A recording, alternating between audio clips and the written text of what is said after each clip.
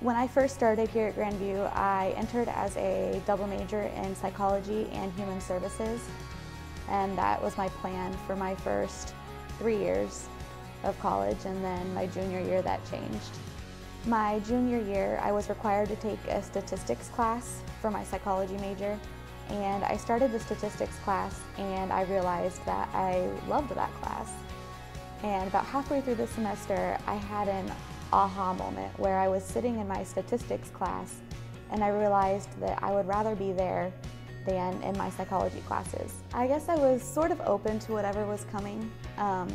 Really throughout all of my high school years and even into college still, I just love learning, and everything that I can learn, I gravitate towards that. So I have joked that I could be a career student and could get majors in everything that's offered if I had the time and if I had the money, just because I've loved my college experience so much and I love learning. And